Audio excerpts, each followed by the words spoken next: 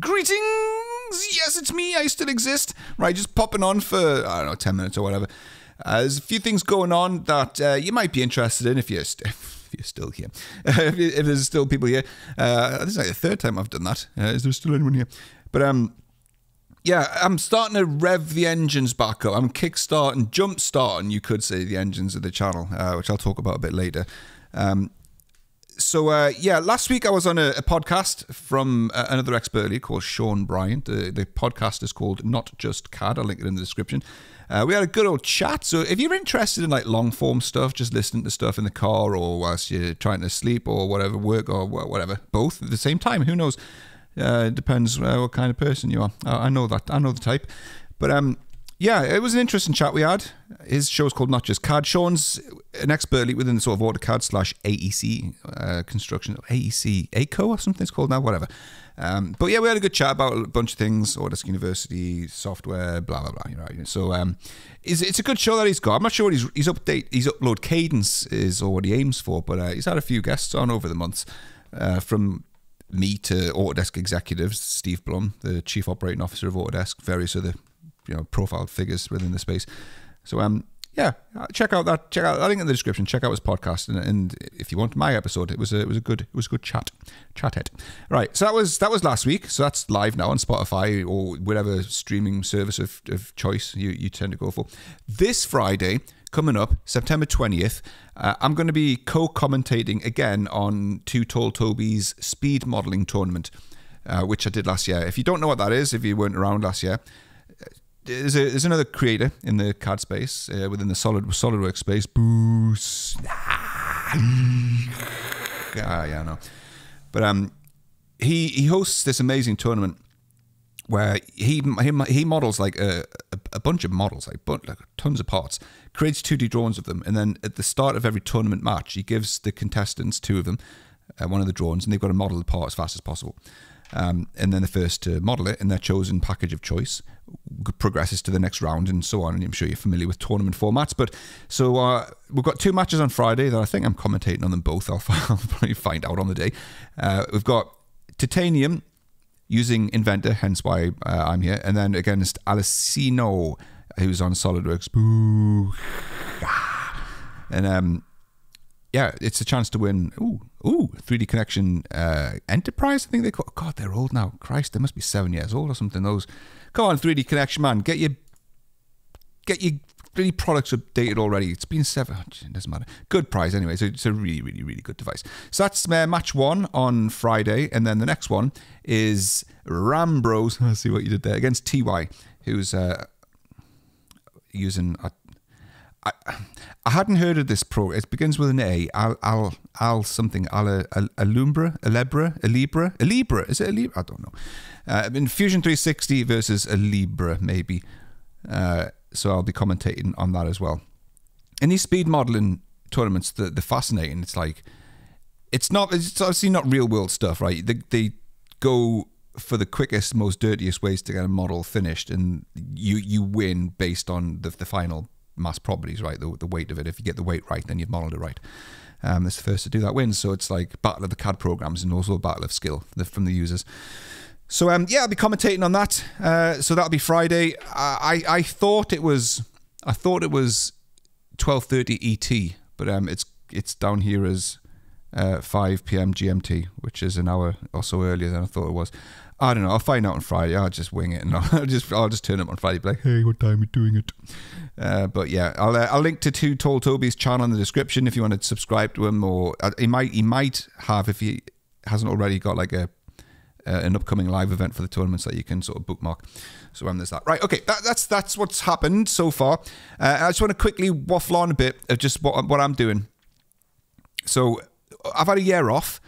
It's been a lovely year off. I'm not going to lie. I hit burnout, absolute hardcore extreme burnout as a creator here. And burnout doesn't mean you get a bit sleepy and tired and you're afforded the opportunity to just not work for a bit, right? No, that's not what I mean. Burnout's like you just lose all interest. You get complete lack of, like, non-existent motivation to do anything for this because you've just exhausted everything, all the willpower. So I sort of hit that about 2 years ago, and then I sort of muddled through it for a year. And there was a number of warning signs came out, and I was like, look, I need to step away from this and do something else. So I did. But I'm kind of ready to sort of fire the engines back up, I think. You know, I've sort of flirted with it over the last year. I've come back on, so what am I doing? You know, I might come back. I probably won't, but, you know, maybe I didn't. But I might. And what I might do is just to get back into the swing of things is I might start my own sort of podcasty show for a number of reasons, really. It's good. It's quite easy content to do. And this is one of the caveats I've put on my, you know, or one of the conditions, I suppose, that I'm enforcing on myself if I am to continue this channel. And that is, I'm not going to put as much effort into it, which sounds absolutely crazy. You've got to put as much effort as put. No, I'm not. I am not. So just to give you a bit of backstory, like the channel's over 10 years, coming up to 11 years old actually in January. And I've been on the usual YouTuber journey, right? You know, you start off with very modest beginnings, really cheap software, cheap gear, cheap microphone, everything's bad, and then you invest a lot. I mean, this sort of stuff, right? It's like £400 just for a microphone, you know. So in the cameras, thousands here, thousands there, right? It stacks up, but it's an investment with the intent that it sort of helps you grow your channel. So I made that investment, you know, and the more gear you've got, the harder it is to create the content, which sounds crazy, but it is. The better camera you've got, the more editing you have to do to get the best out of the camera. You end up with more shots that you've got to splice together. There's more transitions. Then you think, well, everyone else has got these sort of text overlays and stuff. I've got to do those, and you end up like spending days, weeks on a video. And in this space that I'm in, you don't get. I've said this many times, and I'm probably, you know, some people would be like, it's repeating. It doesn't matter. It's been years I've talked about this stuff, but you don't get the return for that time investment. So I've got the capabilities, the experience to make the videos exceptional quality, but I'm not prepared to do it anymore. It's just not. I'm not getting on this in this space. It's not anyone's fault. It's just the nature of the beast. It's a niche within a niche within a niche. It's like really tight knit sort of bubble. So I'm just not prepared to put that kind of work in for not much reward, and it deters you from doing the work in the first place. It's like, I remember when I was getting laptops coming in, I had a monitor actually. MSI sent me a monitor, 4K OLED. A beautiful monitor, and I just thought it's going to take me like knocking on a week to make a video on this, like all the B-roll stuff, the testing, coming up with like what can I test, all that sort of stuff, and shooting it, and then what am I going to say, what am I going to talk about, what tests am I going to do on it, then actually editing it. And I thought, for what 2,000 views, 3,000 views, even at max 10,000 views, what's that, like £4? No, I'm not doing that. I bore off. It's just not happening. So it sort of deters you from doing the work in the first place. So I just thought, look, right, know your limits, know the restrictions that you're going to put on yourself, and just try and enjoy it again, you know. And that just means doing stuff like this, right? So this is like the quality of this is acceptable, but I'm not going to, like this video itself, I'm not going to chuck it in an editor. I'm just going to upload it straight from the capture card. Ers, pauses at the start, pauses at the end. Be damned, I don't care anymore. So that's what I'm going to do. Just like sort of dial back the quality a little bit, because it goes unappreciated really on a channel of this size, right? It doesn't help. That's the best way to put it. So yeah, that's one of the conditions that I'm going to put on myself. And yeah, starting a show like a podcast, I'm probably going to call the podcast like Unconstrained. I think I like that name for a show for this space, because Unconstrained is CAD related, but it also lets me not be constrained to CAD as well. So I can talk about whatever I want within reason. I'm not going to just talk about like, you know, Trump v. Harris or something. Who cares, right? But stuff that's related to the space. So that's of interest to me.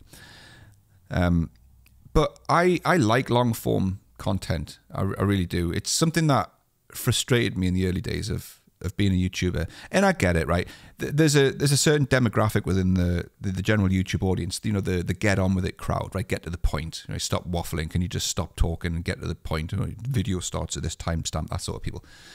And you know, as much as I don't think it's appropriate to really vent your frustrations at a creator who's giving you free content, I think that's like absolutely obnoxiously rude.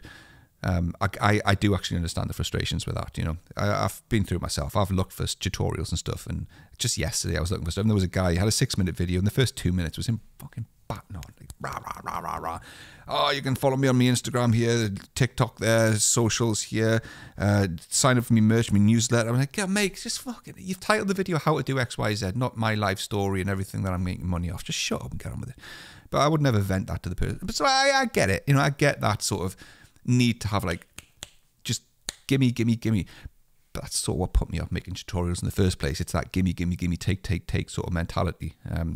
As a creator, you lose a massive chunk of your life. You dedicate a huge proportion of your life. You sacrifice so much stuff to make content, and for the most part, a lot of creators get rewards back from it. But in a little bubble like this, you tend not to, you know.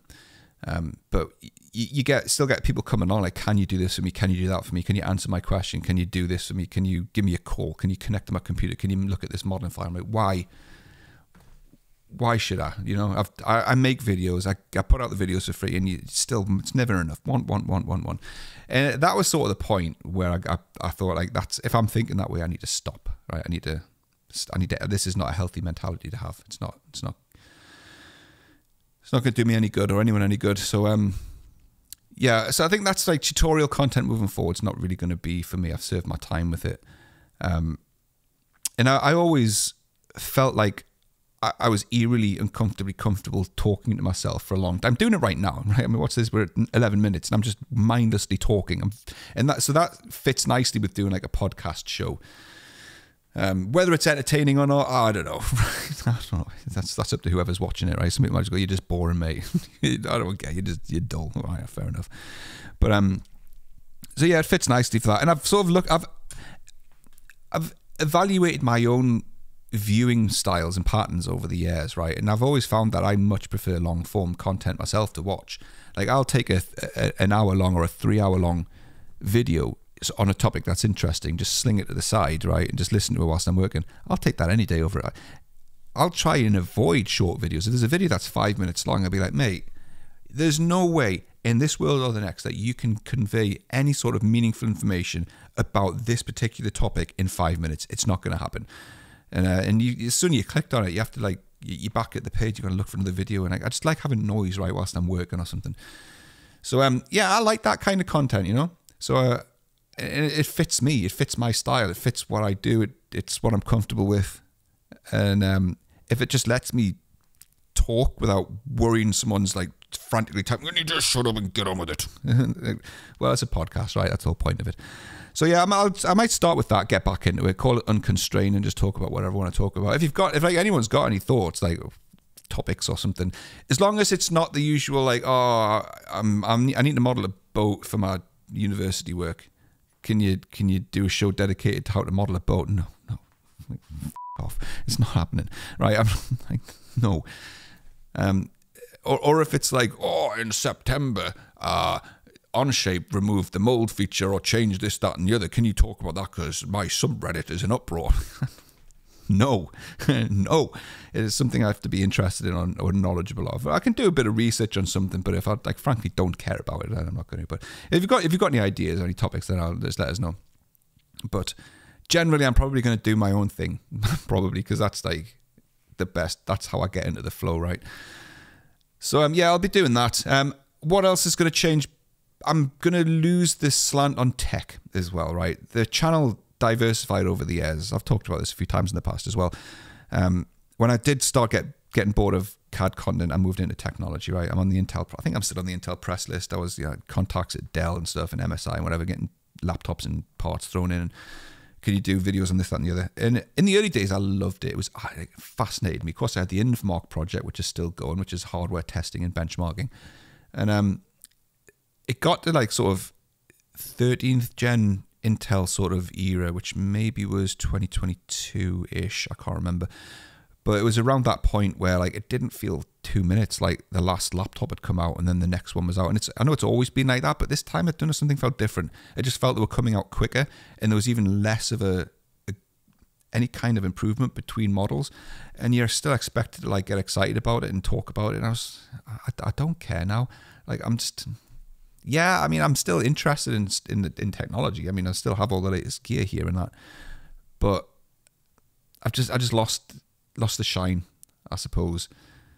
And it's got you know, it's got its place within the professional space. Obviously it has. And I tried my hardest to sort of shoehorn technology into this industry, you know, technology for professionals and, you know, what workstation works best for CAD professionals and stuff. But it's just such a small bubble.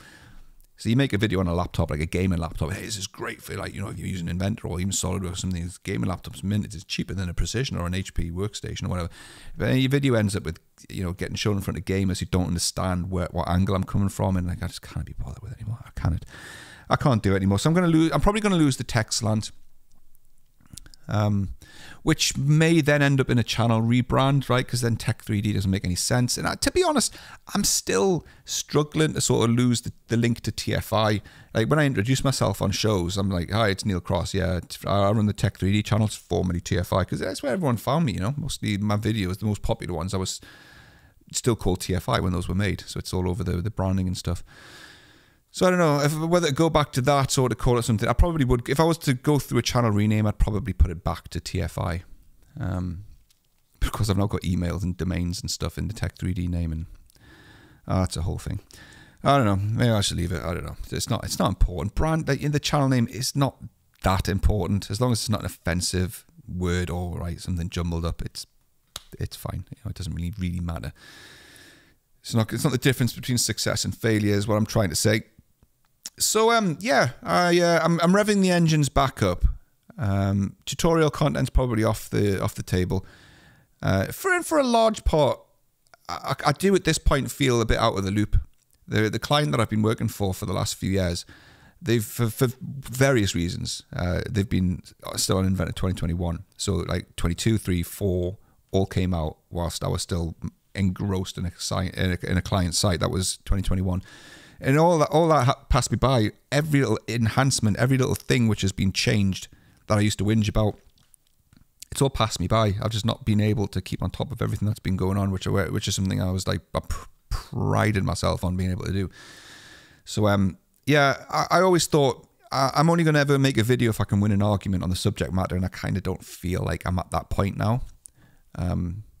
So someone asked me a question yesterday about like Inventor's materials. Mike, if you're watching, I'm pretty confident the answer I gave you, but ish, that's the thing. I would have in the past been like, oh no, that's how it is.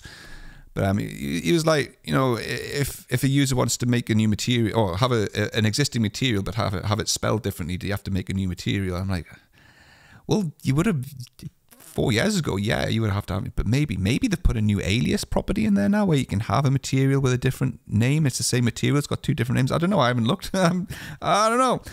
But the client that I've been working for, they are now on 2025. So I am now sort of exposed to the latest stuff, but it's going to take a while to sort of get back up to speed if I ever even do, you know.